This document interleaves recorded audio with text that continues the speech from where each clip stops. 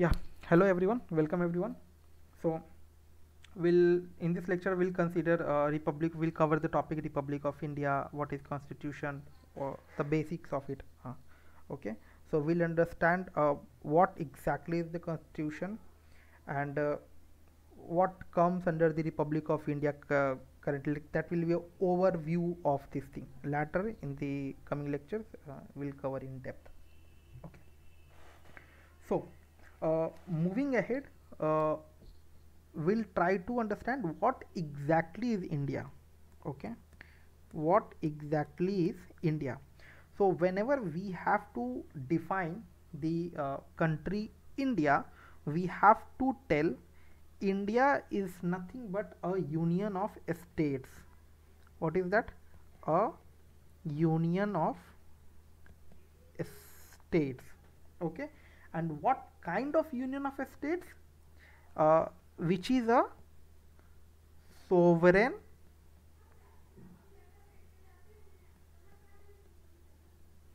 socialist. will uh, will understand these terms: sovereign, socialist, secular, democratic, republic, one by one in the coming lectures. Right now, just for the sake of understanding, just the sake of grasping the knowledge, consider it and remember it. Okay, so India is nothing but a union of states which is sovereign, socialist, secular, democratic, and republic. Okay, with with when we tell with a parliamentary system of government, it means there is a parliament where people are being chosen as a representative, where the people comes as a representative of a group of public, and they make laws, implement laws, and multiple kinds of work. They used to do governance related works, administration related work they used to do within the parliament. So with a parliamentary system of government. Okay, so this is whenever we have to explain what is India, a union of states which is a sovereign, socialist, secular, democratic republic with a parliamentary system of government. Okay, now the republic, this republic is governed in terms of constitution. So whatever things, whatever this state, whatever this state means, like currently I'm telling, referring to India. So whatever this is being ruled, it is being governed under the terms of the constitution. Okay, so this republic means what? This republic India. Okay, this republic India is governed in terms of constitution. Okay, which has been adopted by the Constituent Assembly. Remember, this is very important. Now whatever I'm telling you, this is a key term, and you don't have to read all the stories and all. What are the depth thing is there, we'll consider in the next in the coming lectures. Just now, just grasp as a knowledge for it. Okay, so the which is in terms of the constitution, and which was adopted by the Constituent Assembly. Okay, which has been adopted by the Constituent Assembly. And when it was adopted on 26 November 1949. Okay, 26 November 1949, and this came into force. This came into force on 26 January 1950. So that's why you have seen several memes also, where the students are being asked what is Republic Day, what is Independence Day. So here we have to focus what exactly is Republic Day say. So Republic Day we celebrate on 26th January every year. Why? Because our whatever the Constituent Assembly adopted the constitution, it came into force, it came into work on 26 January 1950. And when it was adopted, when it was adopted by the Constituent Assembly, it was 26 November 1949. Now, just for sake of like how you will remember these two dates, just think that it is 26 January and on 26 November, both dates are 26, and the year is 1 year behind it. So 1950, we got a republic. We celebrate Republic Day from 1950, and in 1949, Constituent Assembly or during that period adopted that constitution. Okay, so yes, so these are the two key points for it. Now the second important point, another important point, the constitution which envisages parliamentary form of government in federal structure with unitary features, and the president of the India is constitutional head of the executive of India, executive of this union. Okay, so we tell it as a union of states. Okay, so this constitution, let me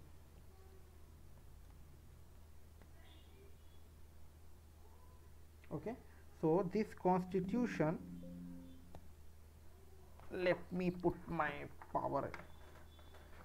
Okay, yeah, so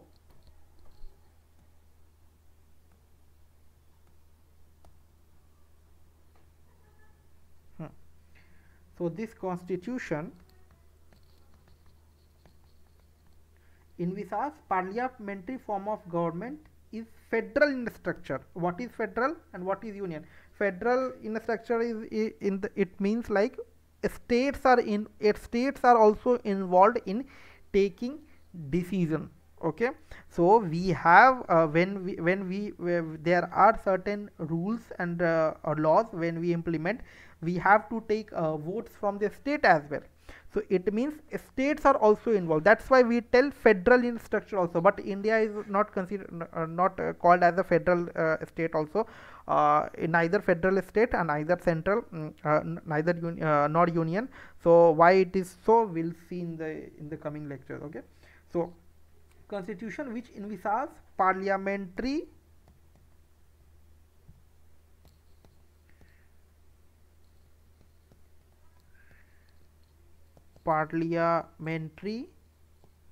form of government is what it is in federal in structure. It is, just remember this term, it is very important thing. It is parliamentary form of government which is federal in structure. Okay, and union features, unitary features. Okay, and should not be there, with unitary features.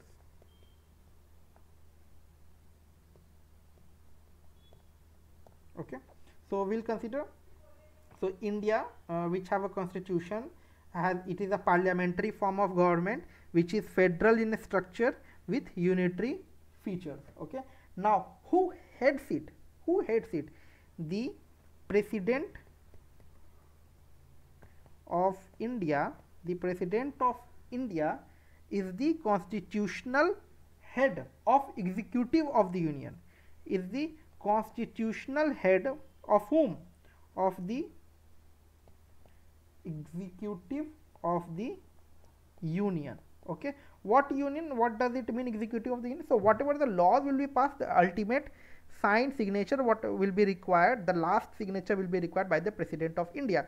So that's why it is president of India is considered as the constitutional head of executive of the India.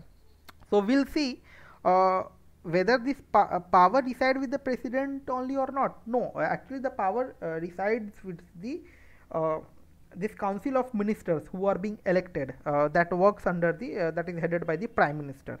Okay, so now we'll go through that as well.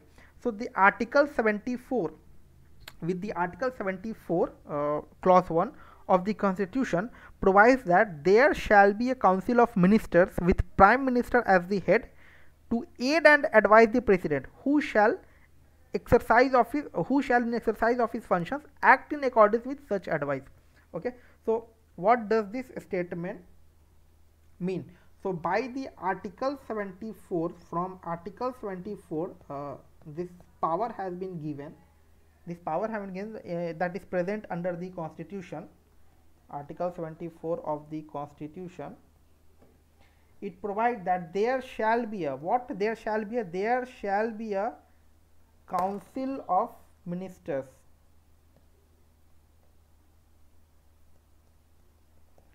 Council of Ministers. Okay, there shall be Council of Ministers with Prime Minister as its head. Prime Minister as its head. Okay, so Prime Minister will be the head of the Council of Ministers. Who? What is the work? Prime Minister will be the head to what? To aid and advise the President. Understand why he is so? What is there? What is the work of this Council of Ministers? Council of Ministers with the PM will be the head, like PM will be the head of this Council of Ministers, who that will aid and advise. It will advise the President of India to act as the function, to exercise any function as per the advice of this Prime Minister. Okay, so the real executive power thus vests under the Council of Ministers with the Prime Minister as its head. Okay, so the real power is under whom? Real executive power lies under whom? Council of Ministers and PM. Okay, because why?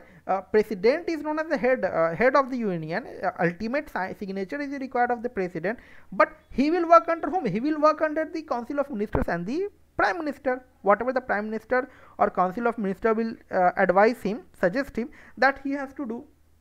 Okay, so there are process for it. We'll see in the coming slide, but currently we have to understand the overview picture of it. Okay, so the important point that we have to take a note of it, that it comes, this power comes under from the Article 74 clause 1. Okay, this is very important thing that can come under the objective types of question. Okay, so now the Council of Ministers, that is collectively responsible to the House of People, that is known as Lok Sabha. Similarly, when we consider, so whatever the story that we have said, currently I have told you, that is with respect to the central government. Now when we compare with the state government, similar picture is there. Here in the central government, what is told you, that is President will be the executive head, and he will work under the as per the aid and advice of the Council of Ministers and the Prime Minister. What they will advise, as per that President will work. Similarly, in the state, just replace this term President from the Governor. Okay, and yes, Governor is reports to central government only, but just now sake of the thing, state of the Governor, and Governor will work as per the aid and advice of the Council of Ministers and the Chief Minister of the state. Okay, so just copy paste the thing for the central and the state. Okay, so the Governor is the head of executive, but it is the Council of Ministers with the Chief Minister as its head, in whom the real executive power vests. Okay, the Council of Ministers of a state is collectively responsible to the Legislative Assembly of the state, and for the central thing, it is a Lok Sabha. Okay, it is the Lok Sabha, that is known as the House of People, and here it is known as the Legislative Assembly of the state. Okay, now the Constitution distributes legislative power between Parliament and the state legislature, and provide for vesting the residual power in the Parliament. So what happened, that we are going to study, that there are certain powers that is given to a state, like there are certain power that is given only to a state, like you can make a laws related to a state by the certain laws can be made by the state only. Central government can't interfere into it, so that Parliament has already distributed. Okay, so there are certain laws that can be taken care by only state, and there are certain laws that are taken care by the central.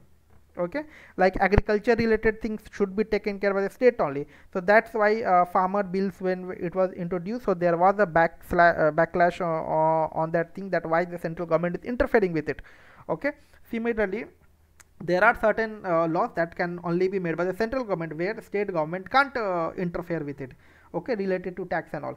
Okay, now there are certain things also where state and central government both will work. So that thing we will be studying later. Okay, so just for overall picture I have told you this. So the constitution distributes legislative power between parliament and the state legislature, provide for the vesting of residual power in the parliament. Okay, and the power to amend the constitution also vests with the parliament only. No state themselves can amend the constitution itself. It is the parliament, itself that can change the power. So the parliament is headed by whom? Parliament is headed by the elected members who comes and sit into the state. So yes, but it should be done by the alone by the parliament, not by the state legislative assemblies. Okay, the constitution has provision for independence of judiciary, and one more important thing, who are independent, like who are completely independent from any interference. Politically, we can see in the news that central government is interfering with that agency, like election commission, or public service commission, or sorry, not public service commission, by the central government is always interfering with the judiciary and election commission. We can see in the news, but as per the constitution they are independent. So what are the provisions that makes independent? So these are the key terms. One is judiciary, who are independent. One is judiciary, another is comptroller and auditor general. Third, public service commission, and fourth will be chief election commission.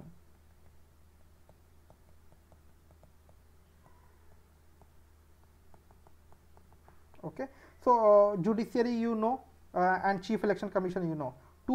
Regarding these two things, what are these two things? Will tell you that this public service commission is related to conducting test, and also this it is a central administration which is accountable for organizing and managing the exams that are held for jobs under different categories.